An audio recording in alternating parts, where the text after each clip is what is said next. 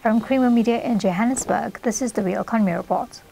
Minerals and metals process engineering company Consulmet launched its 5 TPH dense media separation test plant at its facilities in Johannesburg in March.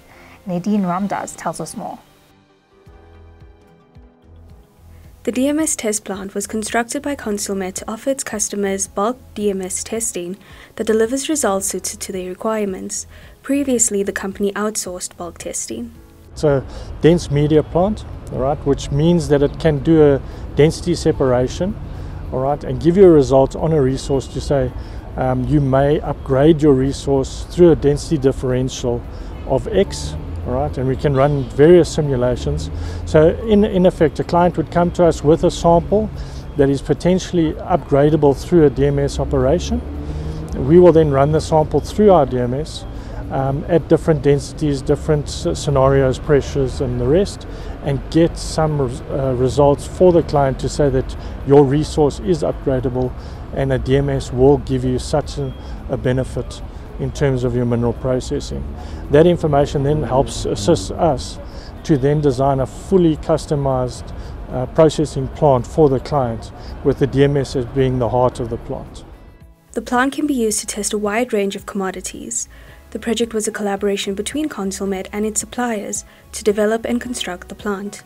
The plant that we've put together here was a need in the industry where we saw that the industry actually needed a sampling plant that would give a definitive result to our clients. For that purpose, we then approached all our suppliers of our mechanical equipment within the plant, the Vibramix, the Multitex, and Mixtex, all of our standard suppliers that we had, and we said, please come and hold hands with us.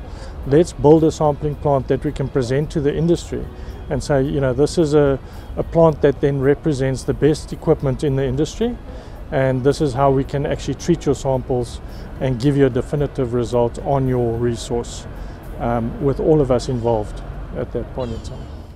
Collaborators on the project supplied various equipment for the plant. At the launch, they expressed their enthusiasm for the plant, which meets a unique need in the mining industry. When Consulmet called us to make a contribution to a test facility that they were building for industry, we said yes, we will like to contribute equipment.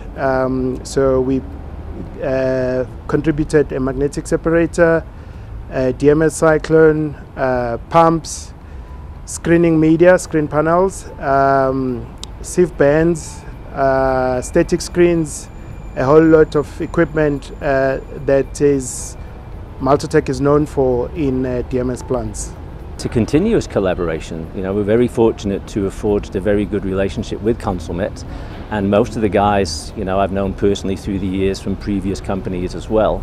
So we see that as a continuous collaboration on small and large projects. So we're very fortunate that most of the projects Consulmet have done, we've been lucky to supply the vibrating equipment.